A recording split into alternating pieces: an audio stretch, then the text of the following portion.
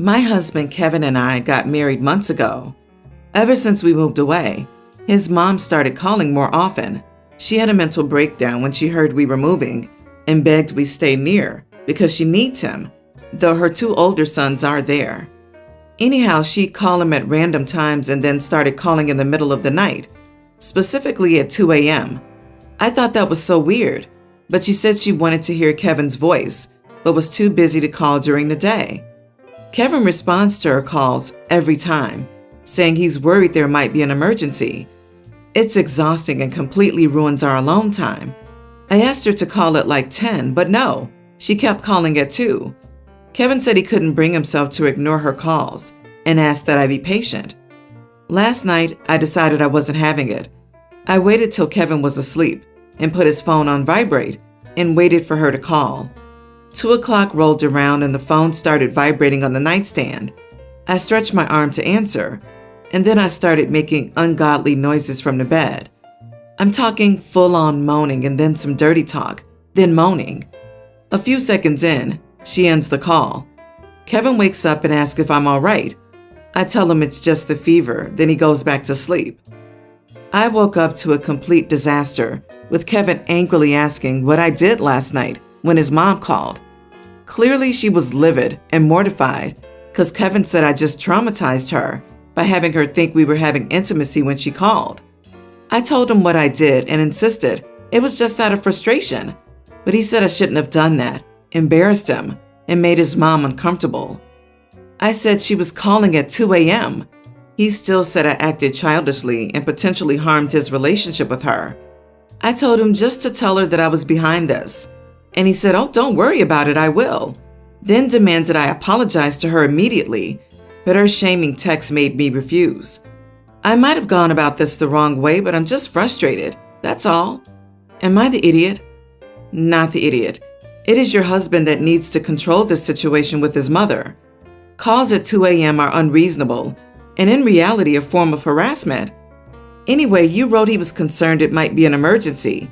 He must be dense. Has it ever been an emergency to date? He needs to set and enforce boundaries. It will only get worse when you have kids. If nothing changes, try to drag your husband to a marriage counselor. OP, what you did was funny. It was kind of childish, but she's acting like a child. He has a bizarre relationship with his mom. That would have had me rethinking this marriage, to be honest. I hope he can see why this is not healthy. Drag him to therapy now. The guy has massive codependency issues. Everyone's the idiot. You're aiming your anger at the wrong place. If your husband didn't answer, you wouldn't be waking up every night at 2 because of his mother. You have a husband issue, not a mother-in-law issue. And the more you're going to do that kind of silliness, the more he's going to treat you like a child, like you're the problem. Disagree. She's not going to stop calling at 2 a.m., and he's never going to make her. Good luck sharing your husband with your mother-in-law, because she's never letting her baby boy go. Also, the people saying OP's wrong need a reality check. Mother-in-law should feel awkward for calling at 2 a.m. It's a power play to put you in your place, and you turned that back on her, and she's livid because of that. OP, I love every bit of what you did to your mother-in-law. It was a healthy way of letting her know why she shouldn't be calling at all hours. I'm sorry he couldn't find the humor in it. She sounds like she needs professional help. And if your husband is truly concerned for her, he should get together with his other siblings and make that happen. He's an idiot for not setting boundaries. It's disrespectful to you, him, and your marriage to let his mother control your life in this way. I, 40 male, recently lost my father, 76. I have 2 siblings, my twin brother and older sister, 44. We all grew up in my parents' house. It's a large multi-story 5-bedroom house, worth almost $500,000. My father's will stated that his assets, cash, house, etc., were to be divided equally among the 3 of us.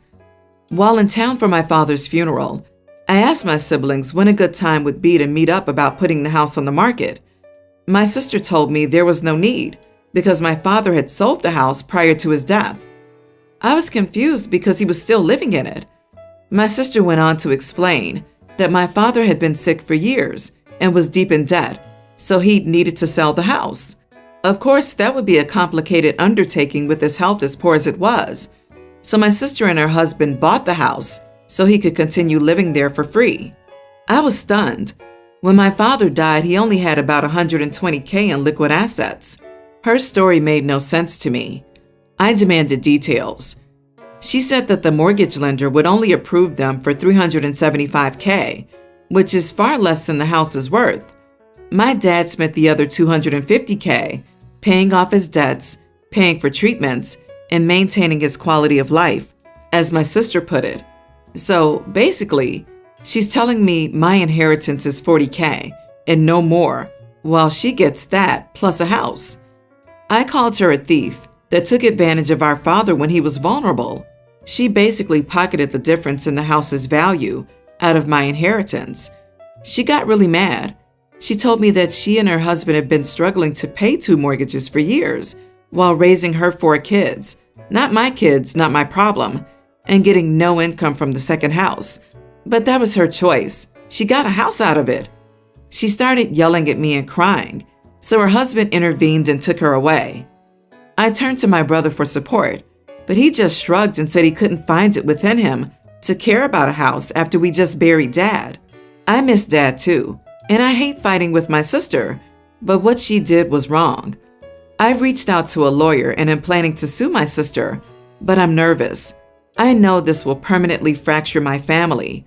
I just want what's rightfully mine, but is it worth blowing up my sister's life? Am I the idiot? You are the idiot. The rest of your family is grieving while you're over here crying about your inheritance. You're selfish, entitled, and greedy. You cannot inherit property your father sold, even if you don't agree with the sales price. He made a considered decision to accept a lower price for the benefit of living in the home for free, having cash to use as he pleased, and having support in the form of his daughter, who actually seems to have cared about him. Not you, in other words. You are the idiot. Your dad was sick and in debt. Your sister and your brother-in-law took on another mortgage to purchase the house from him.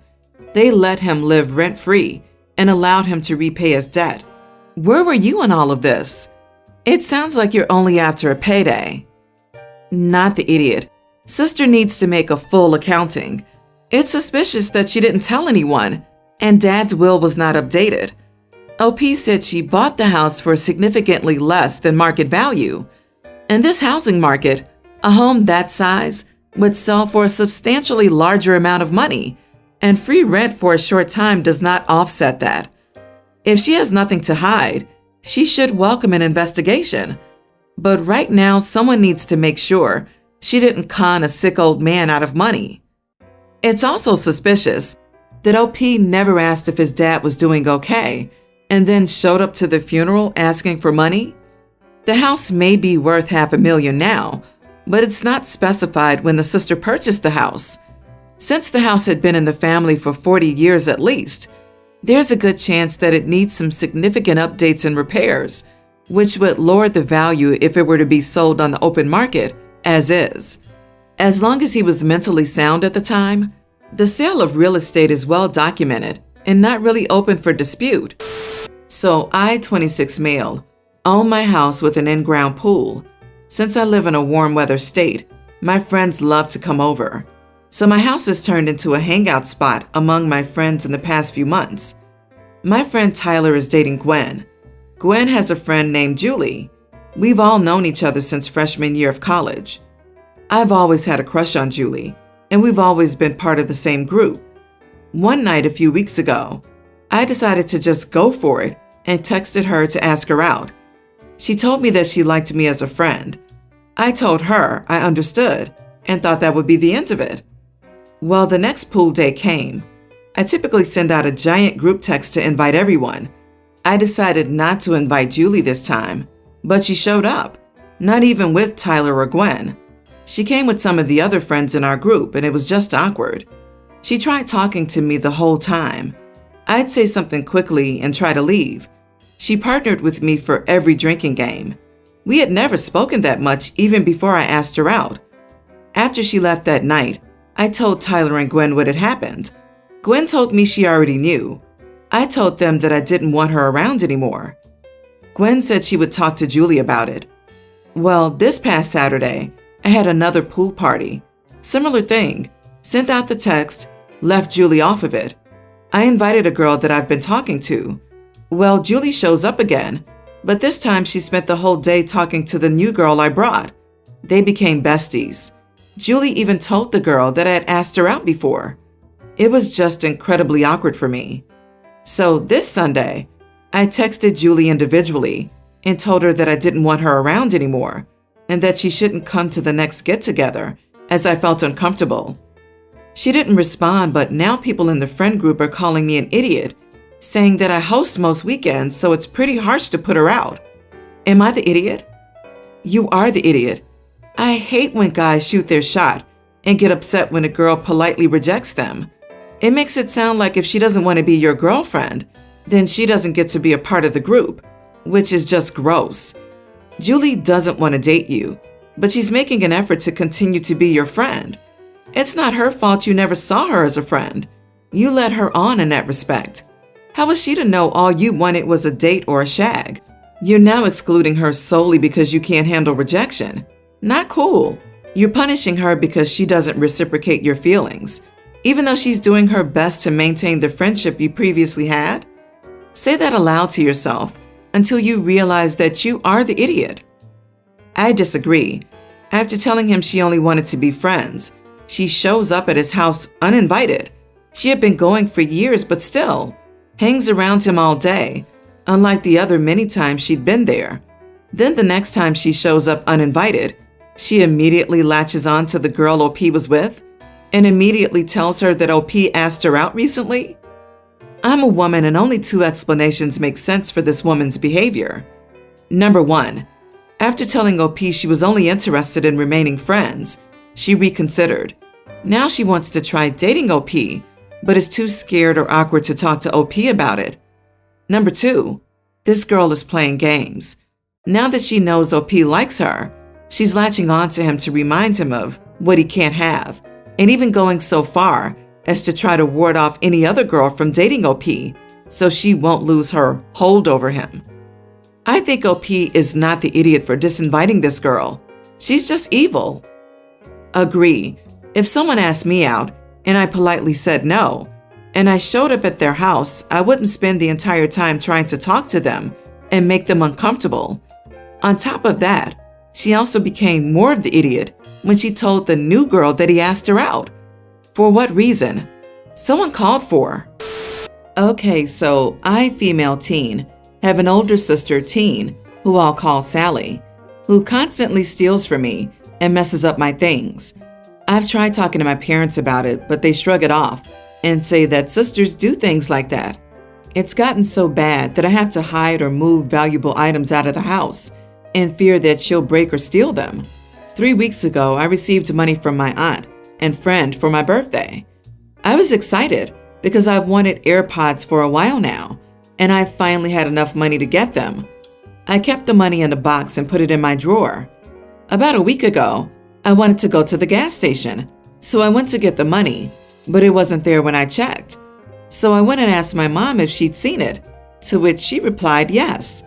She told me that my sister went snooping in my room and wanted the money, and my mom didn't have the heart to say no, so she let her take it. I went to my sister's room and demanded she gives me my money back. She told me that she had already spent it, and that I should have hidden it better if I didn't want it stolen. I was livid. I stormed to my room and stayed there for the rest of the day. 2 days ago, while out shopping with my aunt, and she asked if I had gotten the AirPods that I'd been wanting, I told her no, and that Mom allowed Sally to take the money that I was going to use to buy it. My aunt was furious and called my mom, confronting her about it. My aunt scolded my mom and said I could stay the night with her. When I got back home to pack my things, Mom was furious and threw money at me, asking if I was happy now that I made Sally feel bad. I ignored her, grabbed my things, and left. While at my aunt's place, I received many nasty texts from family members saying I was in the wrong.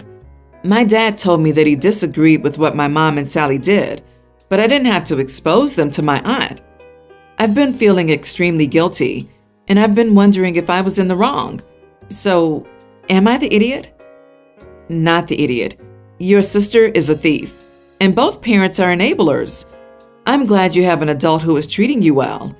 As long as your sister doesn't learn boundaries from your mom and dad, she will continue and surely will have it hard in life when she has to learn she doesn't get everything she wants, and there are actually consequences for her behavior. I wonder if it works both ways. OP, feel free to take your sister's most valuable belongings and rummage through your mother's purse for money. If they ask or complain, say, "Everyone in the family apparently is a thief. I didn't want to be the odd one out." Exactly. Why does mom only care that Sally would be upset? So it doesn't matter to her that her other daughter is being robbed? I wonder which one the golden child is. Not the idiot, OP. I'm so sorry you're experiencing this one-sidedness from your parents. I'd be asking your aunt if you could stay with her. Parents who play favorites never realize the damage they do to their favorite, or the non-favorite either. A phrase I saw recently, "The golden child is forever a child." Your sister won't receive or learn consequences, so she won't learn to be a functional adult. As painful as it is right now, you're actually going to come through this better off. So hold strong. Your instinct to trust and tell your aunt was spot on. I wonder whether there's a similar dynamic between your mom and aunt. My husband is out of a job, has been for months now, and doesn't have any money because he spent it all on gaming gear and animals. I'm the breadwinner right now and was recently given a work-from-home job. We have 2 kids that understandably make a lot of noise, so there's not a quiet spot in the house except the bedroom. But my husband refused to let me work from there and said that it makes me look unprofessional, and he doesn't want to be restricted from this space. I asked him if he'd let me take his gaming room and turn it into an office temporarily. He said no. I fought with him and ended up moving his gaming stuff into the bedroom. He found out and lost his temper. I told him he left me no choice, especially after I offered a compromise to share the room, but he said no since he plays at random times. He kept yelling at me, calling me irresponsible and a dictator. I firmly told him that this was a part of the house, that it's my space too, but he said, "No, no, no, your space is the kitchen." This pushed me to lash back at him, and he left, but said by the time he got back, everything needed to be put back. He came home after drinking heavily, so I didn't want to fight with him. He then kept ranting about wanting his room back, even after I tried to convince him to play in the bedroom, all he wanted. Yet he's not having it and wants the atmosphere his gaming room has. Am I the idiot for this? Or is he being unreasonable? I'll give him the room back if it turns out that I'm wrong. Not the idiot. A space for working trumps an entire space for playing video games. Besides, while you're working, he's taking care of the kids and housework since he's unemployed, right? Saying you belong in the kitchen is such a degrading comment. My God, this sealed the deal for me. You're raising 3 kids. I'm a gamer myself, but if I were a stay-at-home dad, I'd be doing everything to make it easier for her while looking for a damn job. Then bro said your space is the kitchen? I have no words. You might want to evaluate your marriage with this guy. Not saying divorce. Actually, I kind of am, but this dude needs a lesson. Unemployed long-term, trying to keep you from doing your job, the one that brings in the money, spending his time and money on gaming, coming home drunk. What exactly is this dude bringing to the table, other than laziness, entitlement, and temper tantrums? Give him a month and make it a deadline for him to make a real effort at finding a job and couples therapy or a divorce. Good luck.